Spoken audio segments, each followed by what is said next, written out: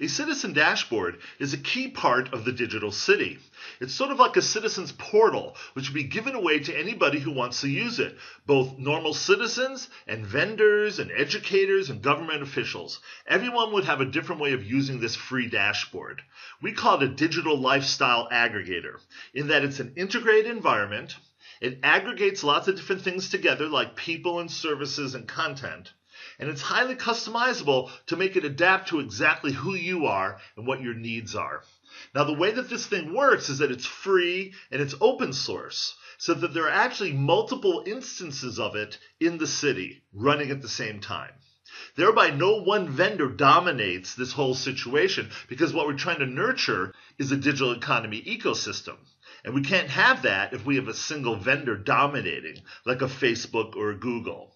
We have to have a shared environment, a level playing field, so any kind of developer or content person or game person or community organization wants to come in and use the dashboard as if it's their own, well, they can go off and create their own dashboard, or they can be a participant in the dashboard, or have it work across all the dashboards. You see, that's how you create a distributed environment. Now, a key thing is that the whole thing will be based upon open standards, that the startup community and with government and industry will all agree upon how we're going to do this, how we're going to share content, how we're going to have content channels, how we'll have a marketplace that anyone can upload their items or their different services and sell them across multiple instances of this marketplace.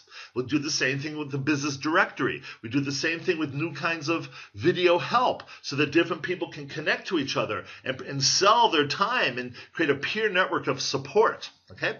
We also create new kinds of software infrastructure, like a shared city history database, so different apps and platforms can all share that one pool of content. Okay? All this is part of this citizen dashboard notion. Okay? You want to give it away for free. You want to create these kind of vertical networks. Each instance of the dashboard could be for the Armenian community, or just the academics, or the sports fans, or however you want to slice and dice your community. You could have your own dashboard, your own portal. That's what we call a citizen dashboard.